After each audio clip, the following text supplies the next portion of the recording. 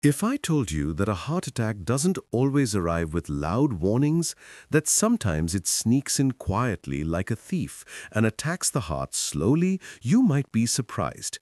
But this is the truth. A heart attack happens when a thin artery that supplies blood to the heart becomes narrowed by cholesterol, fat, and calcium buildup. As the artery gets tighter, the flow of blood slows down, and then comes that sudden moment when the blood stops completely and the heart muscles begin to die. This moment can appear suddenly.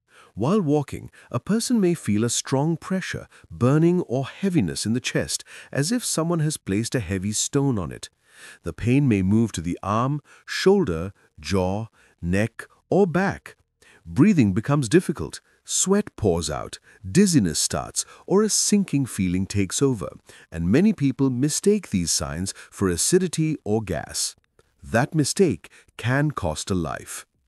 Some heart attacks are silent, just unusual tiredness, slight discomfort, or mild pressure. A person thinks it's just weakness, but inside the heart is crying for help. Why does it come suddenly? Because our daily habits, oily food, stress, poor sleep, smoking, dehydration, obesity, diabetes, and high blood pressure slowly clog the heart's arteries. And one day, a tiny blood clot blocks the artery completely and the attack happens.